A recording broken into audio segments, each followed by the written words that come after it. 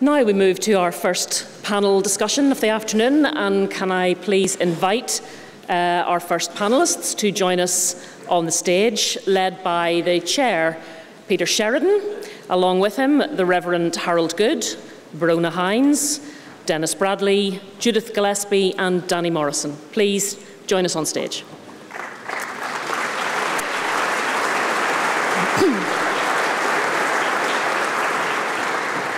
Now, while they're taking their seats, let me tell you something about the panellists today.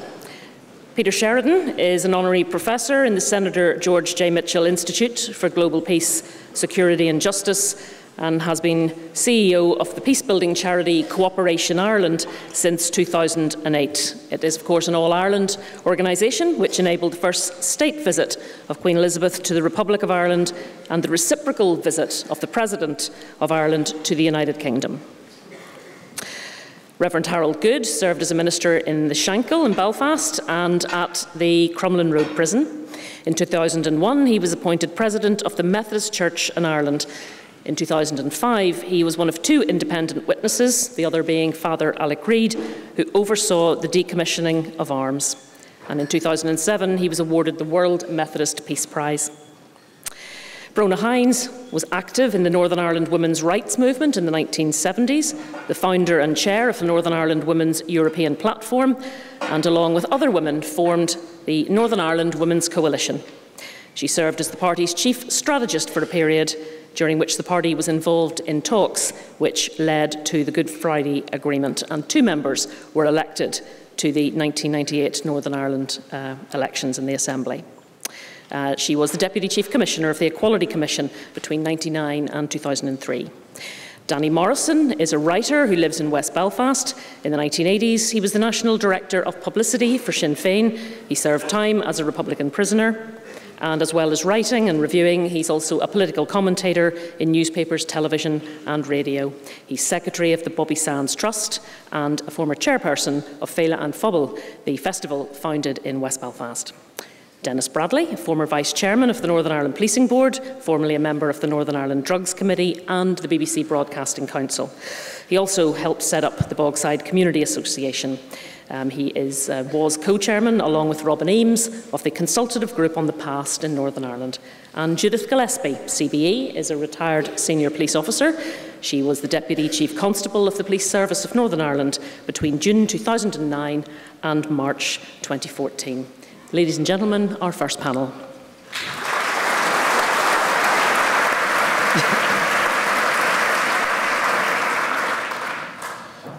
Good afternoon, and thank you, Yvette. So just on behalf of the panel, could I welcome you all here this afternoon, particularly visitors, international visitors who are here with us. Professor Donnan, in his opening remarks, said that the conference was about two things. One was looking back on the success of the agreement, and the second was reflecting on what remains to be done. And it's that part that the panel are going to concentrate their focus on this afternoon. During the conflict, the law was not the only power with a degree of popular support. And indeed, if you look down the panel, former colleague of mine, Judith Gillespie, was an RUC officer and latterly Deputy Chief Constable in the Police Service of Northern Ireland. And beside me, Danny Morrison, who was charged twice with IRA membership. Those of you who are familiar with the agreement reached in the multi-party negotiations will have noted that fundamental to the multi-party talks was commitment to the principles of democracy, non-violence and exclusively peaceful and democratic means of resolving differences. It also reaffirmed opposition to any use or threat of force by others. But yet, 20 years after the Good Friday Agreement, when prisoners were released, changes were made in policing, there are communities who remain under the influence and coercive control of paramilitary organisations. Recent media reporting suggests a 60% rise in so-called punishment attacks or violence against other people. In July 2016, building on the agreement, the Executive Action Plan under the Fresh Start Agreement on tackling paramilitary activity, criminality and organised crime identified a key action to support initiatives aimed at building capacity in communities in transition, including through developing partnerships across civil society and across community divisions.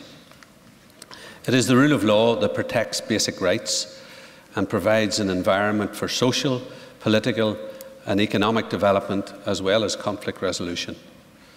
But the rule of law without a culture of lawfulness is not really feasible.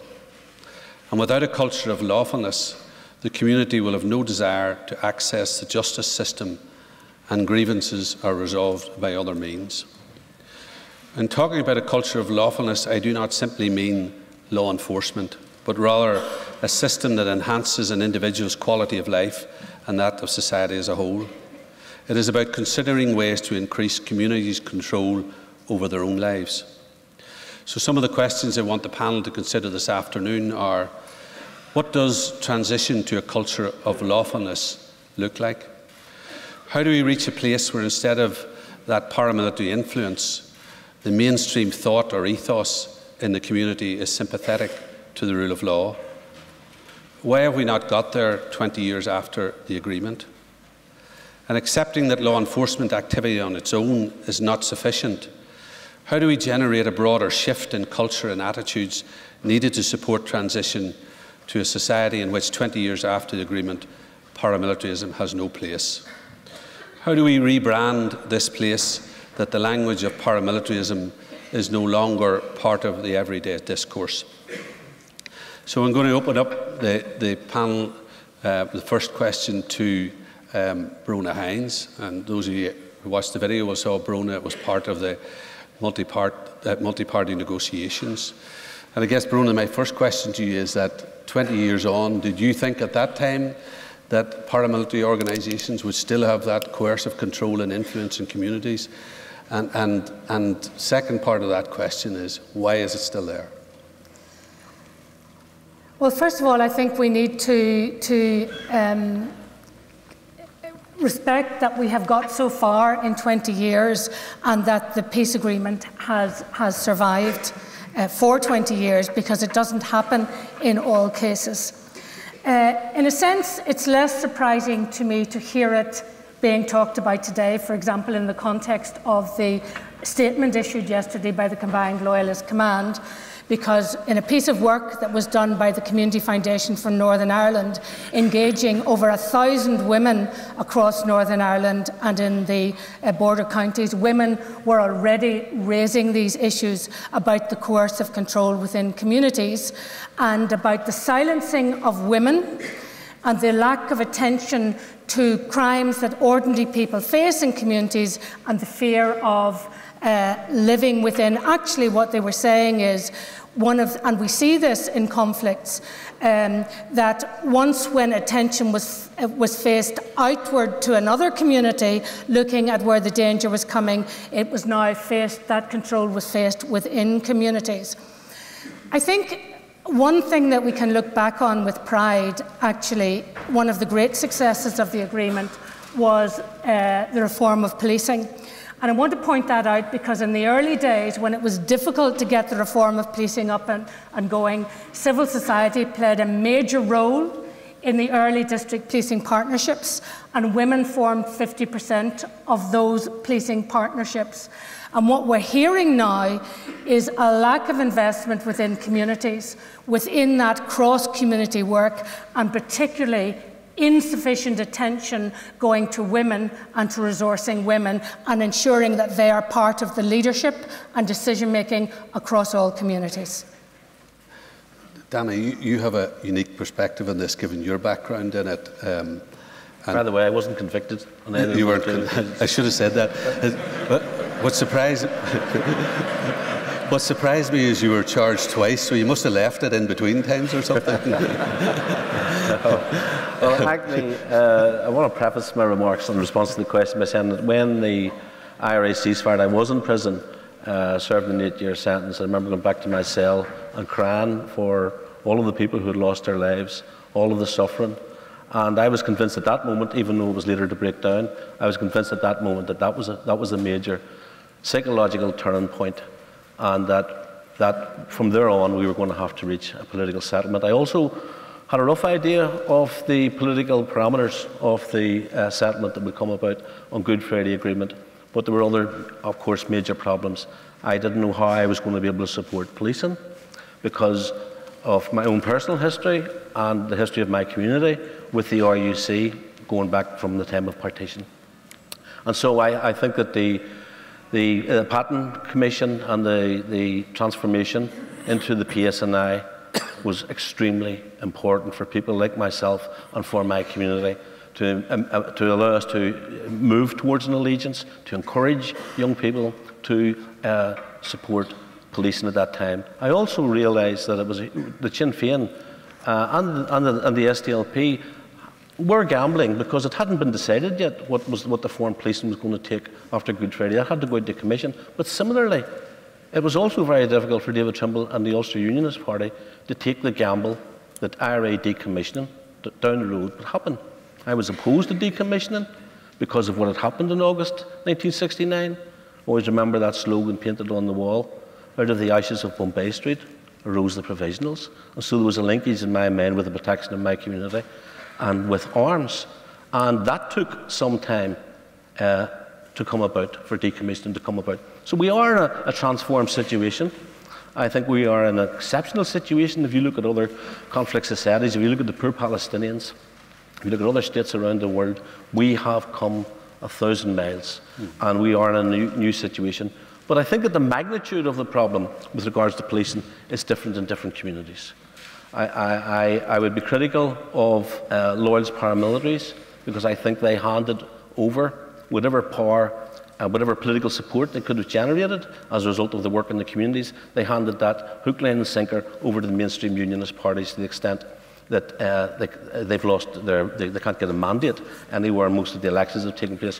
Whereas on the Republican side, Sinn Féin since 2001 has become the party of choice of the nationalist community, probably because it was seen to be much more muscular than the SDLP in negotiations for a variety of reasons.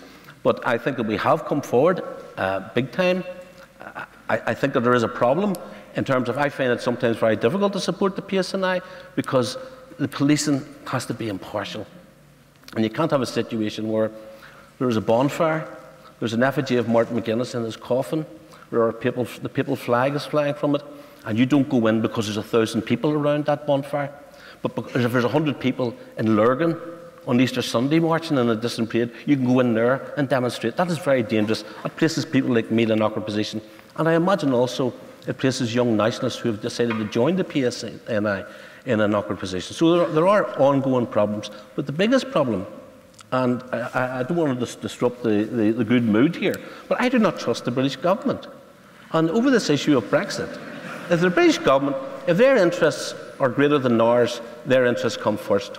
And so the danger is outside of loyalist areas, outside of Republican areas, that ordinary people who would be affected by Brexit along the border areas in the event of a hard Brexit, the police are going to be put in to police protests. You can write the script. A police car is overturned.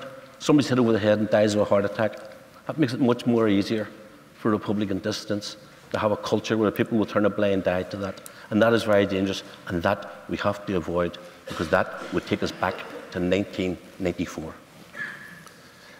Dennis, from the community perspective then, so those are some of the continuing problems, but what needs to happen or change that those, particularly those communities that are under that control, what needs to change in those communities that frees up people in those communities, that we're not in 20 years' time still talking about paramilitary organisations and paramilitary activity?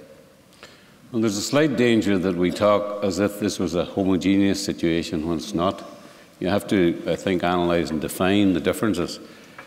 On the Republican nationalist side, there is a dissonance, and the dissonance are decreasing in influence and in presence and in relevance. They're a little bit like kind of teddy boys at a rave party. They're kind of out of fashion.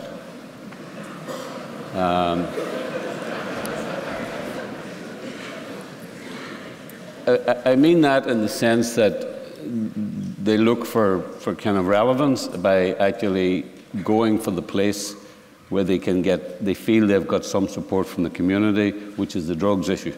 So they take people out whom they accuse of actually using or abusing drugs, and they shoot them in the legs, or they shoot them.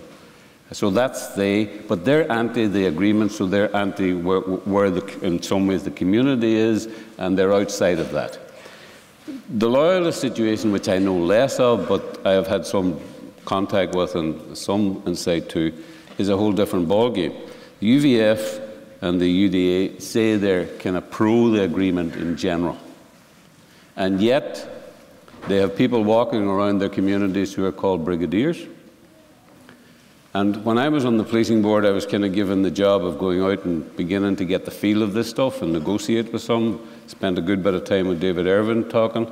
And then later on began to talk to the UDA, while other people had already done a lot of the work, including yourself, Peter. But it was interesting in the sense that I think 14, 15 years ago, those people, the leaders of those two organisations, were being told that they had a couple of years to actually get their house in order and to go away.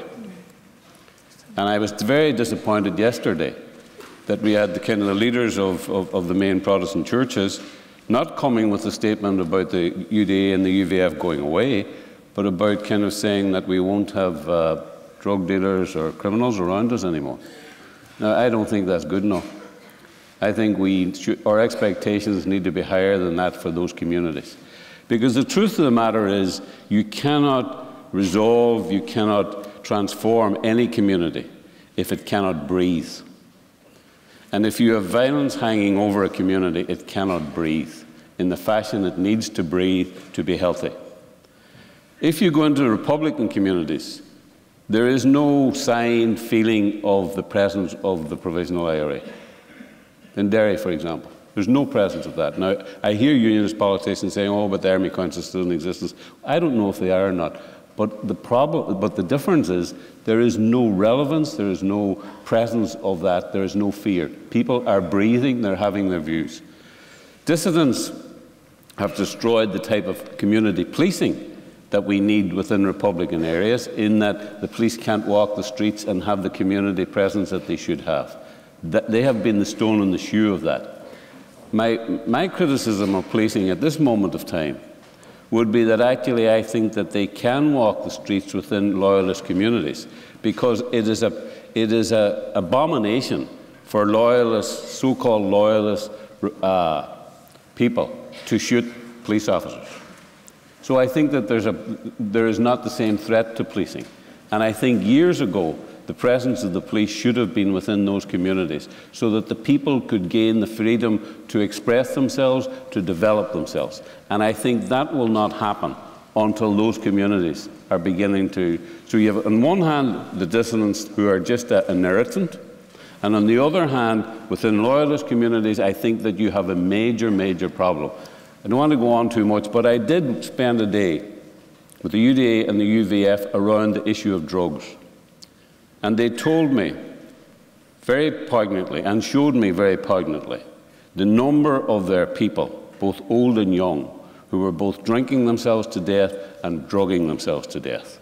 As a result of that, and this I think we have to take some responsibility for, because I worked in drugs for years and years and years, it was kind of my background.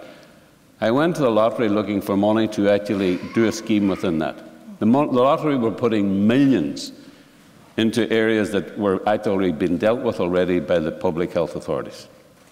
But this one was too difficult, too messy. Later on, I went to the Department of Justice and I said, you need to do something about this drugs problem, particularly within those difficult areas. And I was told that it would be taken care of by the community partnerships. 10 years on, we're now in a major problem with drugs in all of our communities, and with drink within all of our communities. And I do not see any ability within our institutions at this moment of time to begin to discuss that, have a relationship with that, and actually do the hard work which I think is necessary, particularly within those loyalist communities. Interesting.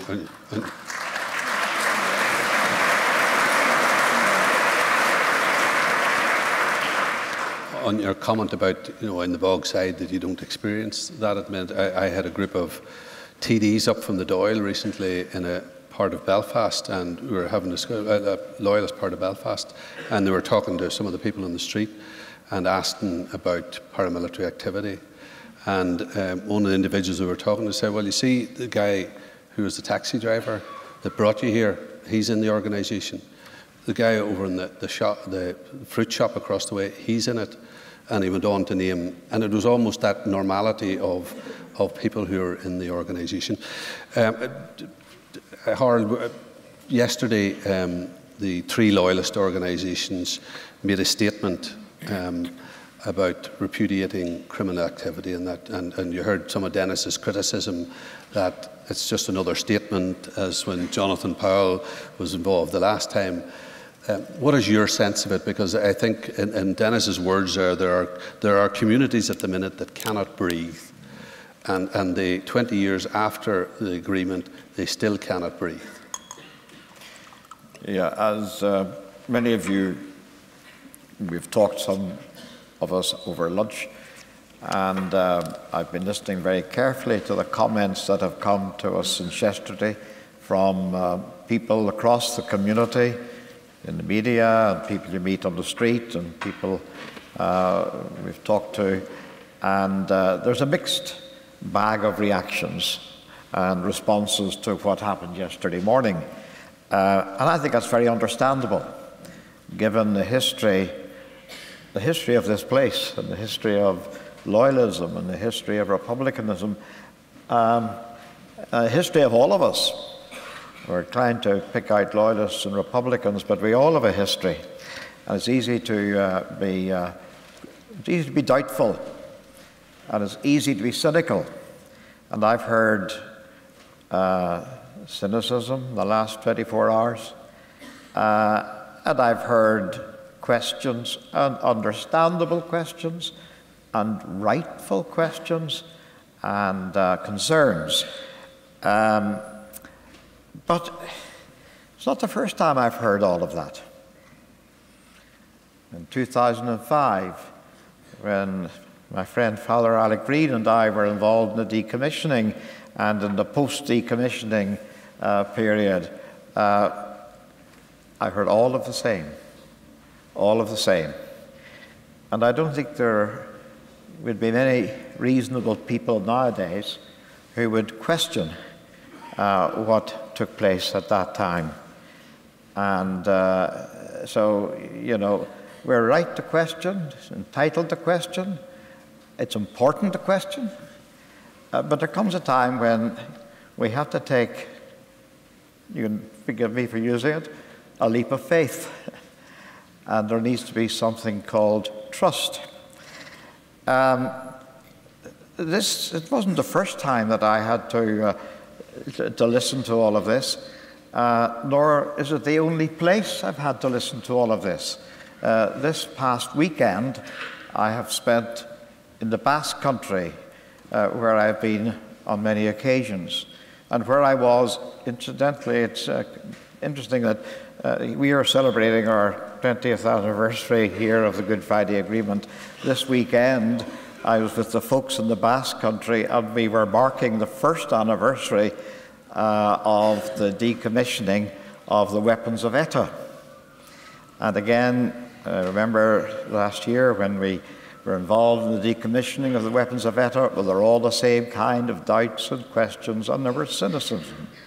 But I will tell you that on Sunday morning, we unveiled a most remarkable monument. It was of a 30-foot axe, the head of which was buried in the ground, and at the top of the shaft of the axe was a tree blossoming with new life and foliage and hope. The bearing of the axe. And so, on one side, cynicism, the questions, understandable and rightful and important, but on the other hand, there has to come a moment when we actually give credit. Yesterday, the two people I met yesterday, amongst all the other voices I heard in the library, Lynn Hall Library yesterday, there were two, I was going to say two wee women, because that's how we talk here, isn't it? Two wee women from the Shankill, and they came over to me, and they said, "Reverend, this is a great day for the Shankill." And I thought, amongst all the other things I was hearing, here are people who are saying, we're going to give this a chance. We need to give this a chance. And so there is no magic wand. There is no switch. If anybody can find this switch where you can just turn everything off and over, let me know where it is. We do need to encourage. But let me just finish by saying this. The problems we face in these communities, be it a Loyalist community or a Republican community, we are not peculiar here in Northern Ireland. You travel the globe and you'll find in every urban situation parallel problems. And you know what? The common features and factors in these places are economic and employment disadvantage and educational underachievement. Those two things, they go together with a culture of lawlessness. And we need to address those.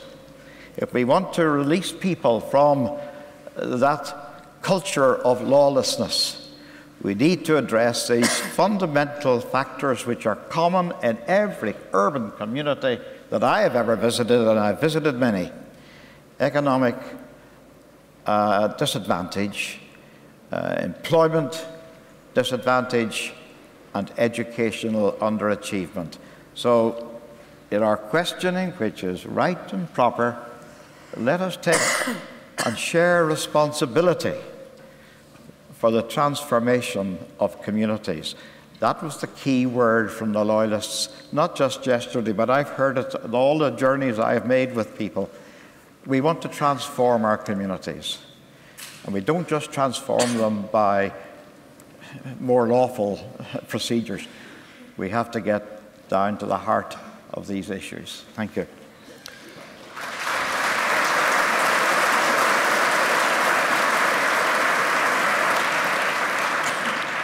So we have about 5 or 6 minutes left. So taking those two wee women from the Shankill who expressed a sense of hope yesterday, how do we make sure that hope isn't dashed? What is the practical activities that need to happen? Judith, given your experience, not just in policing, but Quality Commission, the Probation Board, human rights, and so on, what needs to happen that gives those two wee women in the Shankill hope? Well, first of all, it's a real privilege to take part in this event. And I am very conscious that we are taking a moment's pause to look back over 20 years, and it's impossible to discuss all of the progress, all of the changes that have been made in that 20-year period. But I think the one thing that really strikes me most in terms of the transformation of policing, which we could talk for 3 hours alone about this afternoon, is the confidence figure in the PSNI, which I think over 90% of the people of Northern Ireland, independently surveyed, have confidence in policing here. I think any police service worldwide would be very, very happy, not complacent, but happy with that figure. But that's not to say, of course, that things are perfect. They're far from it. And a previous chief constable some years ago commented that policing was far too important to be left to the police. And I remember being on a community policing visit to New York City in the late 1990s when they were suffering from a serious problem of gangland crime and murders. And one of the community representatives from New York City, a woman called Felice Kirby, said that the community are not just the eyes and ears of the police, but they are the muscle and brain as well. And I think as police officers, we need to listen to that very carefully. As a former police officer, we need to listen to what the communities are saying and not be uptight about letting go of decision-making and empowerment to communities.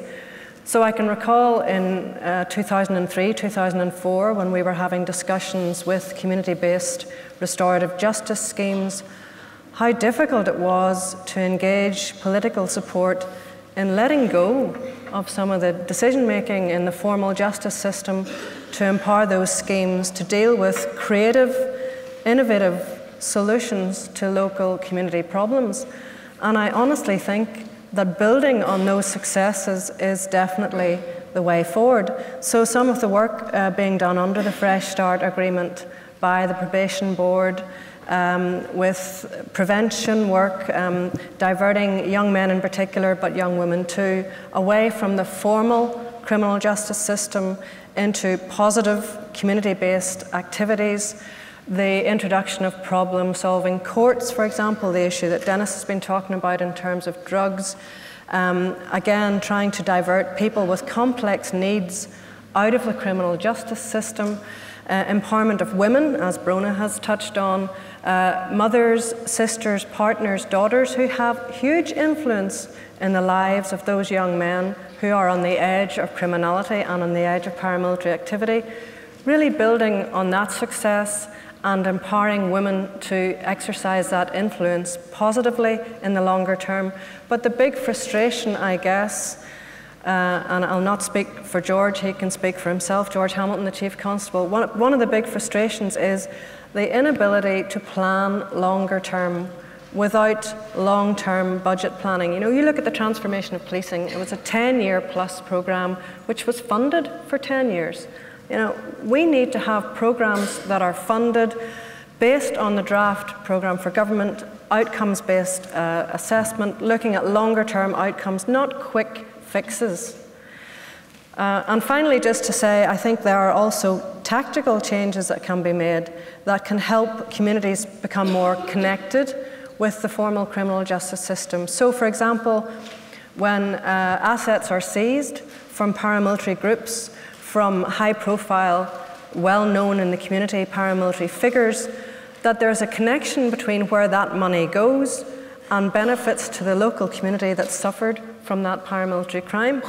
So why don't we say, when we're setting up a community-based project or fund, funded by assets seized from Mr. or Ms. X? You know, why not? So we can see the direct connection between the harm that was caused by those individuals and, on the other side, the benefit that can be made to local communities, and involve local communities in how that funding is spent through participatory budgeting, through other democratic ways in which disenfranchised, disillusioned, disconnected people can actually influence local decision making.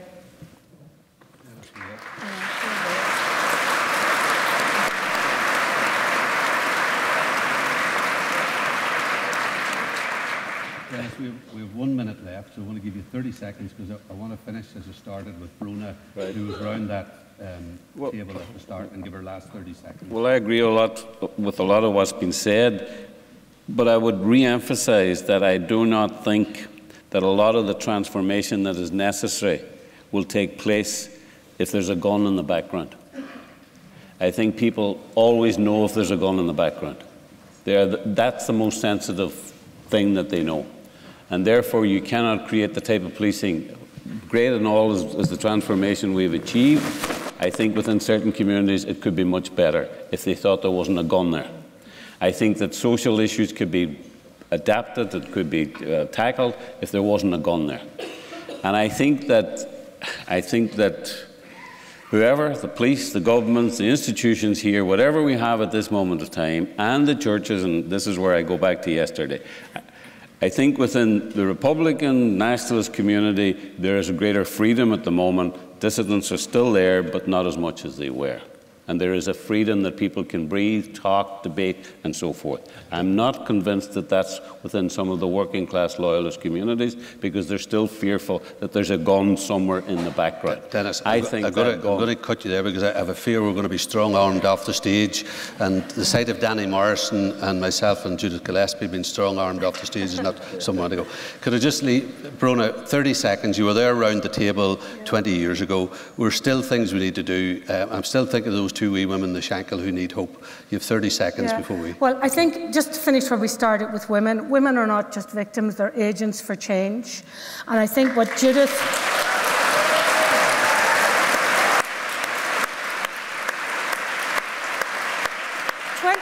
20 years is a long time to wait for someone to come out with a statement on criminality. We welcome it, but we cannot have symbols that talk about prepared for peace and ready for war. Actually, we need to move faster in that transformation. Attention goes to those who make the most noise, whether it's politicians who make the most noise or whether it's paramilitary groups or former paramilitary groups that make the most noise. And I'm with Judith. We need to look down into communities and invest back into communities and not forget about that, and particularly bring forward yet again the leadership role that women have in those communities and in political decision making. Could I actually give my panel a warm round of applause?